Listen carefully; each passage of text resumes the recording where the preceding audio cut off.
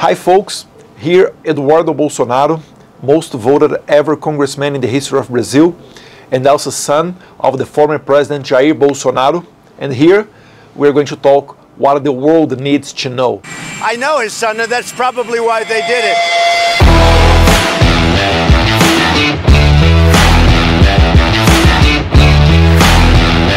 Brazilian Chamber of Deputies, Eduardo Bolsonaro. He's a brilliant, wonderful young man.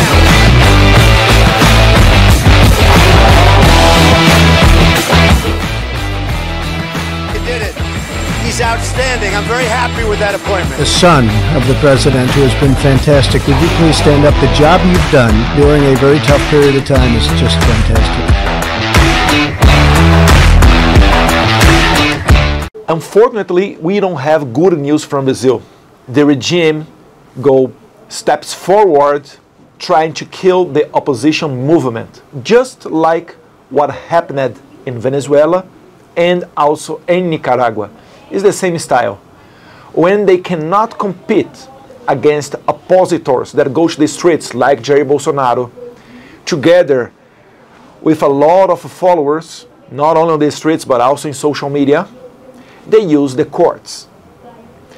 Today in Brazil, we are seeing a huge operation of the Brazilian FBI, we call here the federal police, against Bolsonaro and the people very close to him. There are more than 30 warrants orders coming from the Supreme Court Justice Alexandre de Moraes that arrested at least 2 of close assistants of Bolsonaro and a lot of orders against the former ministers or former commander of forces like the Marines in Brazil that are receiving the federal police at their houses and giving their cell phones, notebooks, and the police officers doing some searches inside of their houses. And it is happening again one day after of a huge demonstration of power of Jair Bolsonaro. Yesterday, on February 7th, Jair Bolsonaro went to the streets in the city of São Sebastião on the coast of the São Paulo state, where he was supposed to be listened in an investigation in the FBI station, because the FBI is doing an investigation against Bolsonaro, because there is a video where where they are investigating if it was Bolsonaro or not, too close of a whale.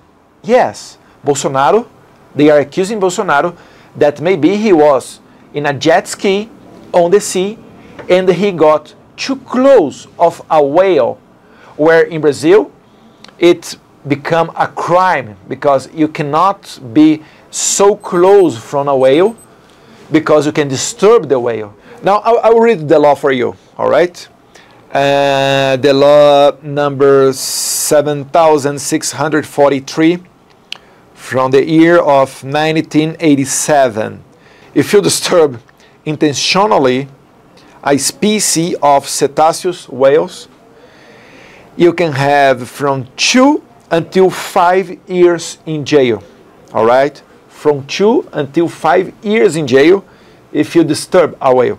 But the thing is, if it was Bolsonaro or not, there is a kind of tourism that gets the tourists put then in a boat and go around on the sea to the tourists, they watch the whales, just like bird watching or any other kind of animal watching. They have safaris in Africa, for example. Here in Brazil, we have this kind of watching because the whales, they go from the north to the south every year doing migrations in the sea. So this is very normal. It attracts the attention of the public, so people pay to do that. But for Bolsonaro, things happen different. So at this city, federal police were waiting Bolsonaro in the police station. When they saw that people were organizing a protest in favor of Bolsonaro, the FBI, the federal police, they changed the date to hear Bolsonaro in this situation, to get his deployment. But Bolsonaro said, I'm going anyway because people is telling each other should they go to the streets in a peaceful protest in favor of my name, so I go there. And he did go. It was yesterday. Today, FBI knocked on Bolsonaro's door in Angra dos Reis, where he has a house, a beach house, and tried to get his passport. But his passport is in Brasilia, so what Bolsonaro is doing right now, he's sending an assistant to come to Brasilia, the capital, get the passport and give to the Supreme Court Justice Alexandre de Moraes. And this is not the first time that happened something like that. 1 or 2 weeks ago, actually, on January 28th, a Sunday night, better evening, it was the date that Bolsonaro came back again doing a big live streaming on social media, mainly in my YouTube channel and also in Bolsonaro's YouTube channel. It was huge. It was easily more than 500,000 people watching Bolsonaro by social media only at the same time. It was huge because it was 88 times more than the audience that Lula da Silva, the current president, is used to have during his weekly live streaming, which was so much failed that Lula stopped. He quit with this weekly live streaming. On the other hand, you have Bolsonaro with 80 times more viewers simultaneously watching Bolsonaro. Sometimes I even ask myself, how can someone with this huge support from the people, right after, we are talking that 1 year after the election, when the leader, when the one that won the elections, cannot go even to the streets, or when he goes to the streets, when, like he did in the city of Belfort Roxo, close of the Rio de Janeiro city, the mayor of the city said it was a holiday, so the public employees could go to the streets to receive Lula. Even distributing some foods, apples and bananas. Yes, man, that's true. The images are everywhere in internet. You can see that. Thanks God we still have some freedom on internet, because depending from the mainstream media, I'm sure that all of you or even everybody would never see these images. But this is the reality. The opinion, the conclusion is up to you. I just posted in my social media that nowadays in Brazil, politics you don't do on the streets, in the Congress, with a political party. That, by the way, even the political party of the President Bolsonaro today are receiving FBI agents. To do what there? I don't have idea. I don't have idea. But today the politics in Brazil, they are made in the Supreme Court. Just like in Venezuela, in Nicaragua, or any other where in the world where you have a socialist dictatorship. They are trying to involve Bolsonaro in January 8th attacks that happened here in Brasilia. An invasion, very bad explained, very, very bad explained, invasion of the Congress, because we had a parliamentary investigation in the Congress together, the House and the Senate, for a couple of months. And one of the things that we did, one of the very few things that we could did, we approved in this investigation committee to receive the videos and the images from the cameras of the Justice Ministry in that day. What could prove that the Minister of the Justice, he went there, didn't take any kind of behavior, any kind of measuring against of the crowd that was about to invade or was invading the Supreme Court, the Congress, and the Brazilian White House. Why? Because they wished that. They were looking for that, in my opinion. Just like what happened with the fire in the German Congress in the end of the 30s. It was the perfect excuse for Hitler to persecute anyone that he would like to persecute. This is happening in Brazil right now, just like Nazi Germany of the 30s, because there is no law. If you go back a little bit more, a couple of weeks before, Alexandre de Moraes, Supreme Court Justice, he sent the federal police. I mean, it's not any kind of federal police officer. It's his federal police officer agents that are always the same doing the investigations. He sent FBI agents to the house and the office of 2 congressmen. One day, to the house and the office of Carlos Jordi, a congressman from Rio de Janeiro, for sure from the Bolsonaro base. And they went there with only one excuse, because they said that in the cell phones arrested during the January 8th, one of the guys that had his cell phone taken by the Supreme Court, he called Carlos Jordi, the congressman, as his leader. Hi leader, how are you? That's all. So it was enough in the mind of Alexandre de Moraes to maybe have an investigation against this congressman, because maybe he could be the leader of the whole January 8 things.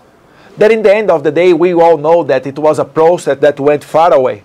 Nothing more than that. No one can do a coup, change the power in a Sunday, even more during January, where everybody is outside of Brasilia. Congressmen, presidents, justices of the Supreme Court, all the bureaucrats of Brasilia, they are having vacations during January. And with no one to put in a place as a dictator. What kind of coup is that? With no guns, no shots, not even one people shooted or shot to the sky, anything, nothing. No weapons, no guns arrested. What kind of coup is that? But still they are investigating, but in the end of the day, you know, their target is to kill the Bolsonaro movement, to kill the conservative movement that born mainly in 2013. And then we made the impeachment of the most corrupt president ever in the history of Brazil, maybe Dilma Rousseff, that sent Brazil to the deepest economical, political, and moral crisis ever in the history of the Republic of Brazil. And then elected in 2018 one president, one outsider. Well, he was a congressman, but outside of the system, not even spending $1 million during his campaign. Can you imagine that? I mean, when I say $1 million, I'm a very conservative in my accounts. Because I think if you get the numbers, my father, he didn't spend not even $500,000 during his campaign. That's why the establishment hate him so much. And this is a good warning for other right-wing leaders that are now in charge of their countries, but maybe tomorrow they will not be anymore. And you still have a socialist structure with left-wing indoctrination in the schools, and all of that is still running in the country. So my warning is, the main war is not the political war, but yes, the culture war that will form the next generations. I would like to end this issue, and this will be the only one issue that we are going to talk about today, reading here the post of Miss Kenya with double N, Kenya .RR. Is a Brazilian journalist that lives in the United States, a very good one. I advise you to start to follow her. All is good news. And she wrote today, breaking. The Supreme Court today ordered a massive police operation against former President Jair Bolsonaro and much of his office. In the total, the FBI carries out 33 search and seizure warrants and 4 preventive arrest warrants that are also precautionary measures such as banning contacts between those being investigated, withholding passports, and dismissal from public positions. Jair Bolsonaro is the target of restrictive measures. For example, the delivery of his passport to the authorities within 24 hours. The following people were arrested this Thursday. Felipe Martins, former special advisor for President Bolsonaro. He's kind of Jared Kushner for Trump administration. Marcelo Câmara, Army Reserve Colonel, who was assisting President Bolsonaro in his political office. And Rafael Martins, Major of the Army Special Forces, like Green Beret. Lula follows his friend's playbook, Ortega, from Nicaragua, and Maduro, from Venezuela. When you don't have a popular support, what remains is the strength of the system. The FBI operation takes place one day after Bolsonaro filled the streets. The objective is clear: to crush any and all opposition in Brazil. Either you are with them or you are against them and need to be liquidated. That's all for today. Things are getting worse and worse in Brazil. Some things even maybe would never happen in Venezuela, for example. We are starting to discuss about it now because this is the stage, this is the phase that we are having in Brazil nowadays. So help us. How? Spreading this message. Spread this video. If you have a YouTube, if you know someone that do a vlog, a journalist, a fair international media, send to them so they can get aware of what is going on in Brazil, not by the mainstream media eyes, but from someone that's bringing to you in a first hand the news that are happening here. Thank you very much. God bless you. Deus, Pátria, Família e Liberdade.